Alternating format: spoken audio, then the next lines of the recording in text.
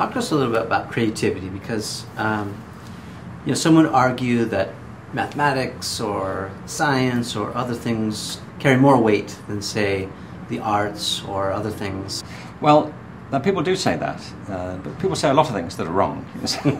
That's just one of them. That's a great example of the things that people say that are not true.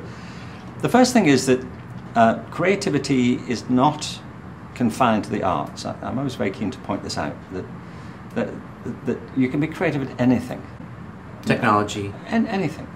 You can be a creative software developer, a creative business person, you can be a creative chef, a creative mathematician. You can be creative in absolutely anything that involves your intelligence. And creativity, for me, is a function of intelligence. There's a very particular definition that I work with for creativity, which is the process of having original ideas that have value. To me, it's a very practical process. You see, there are really three key terms in all this. There's imagination, which to me is the root of all of this. And it's the most extraordinary set of powers that people have, the ability to bring into mind things that aren't here, aren't present. Creativity is putting that to work. It's a practical process of putting your imagination to work. It's sometimes been called applied imagination. And innovation is really putting original ideas into practice.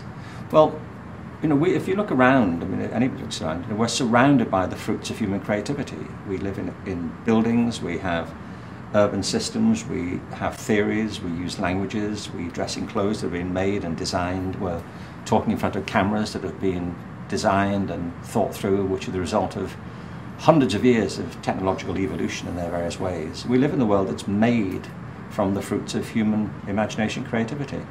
It's not an exotic power, we have it. It's no more exotic than languages, but we don't all develop it in the way that we could.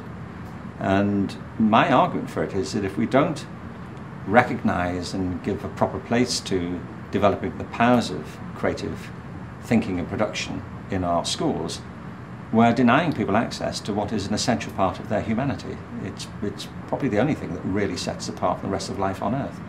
But for historical reasons, we've developed education systems which suppress these powers and have caricatured them, so people think it's all about the arts. Well, I'm a lifelong advocate of the arts and education. I think they're absolutely essential. But not just because they're the creative bit of education. You can be just as creative in physics or chemistry in its own way.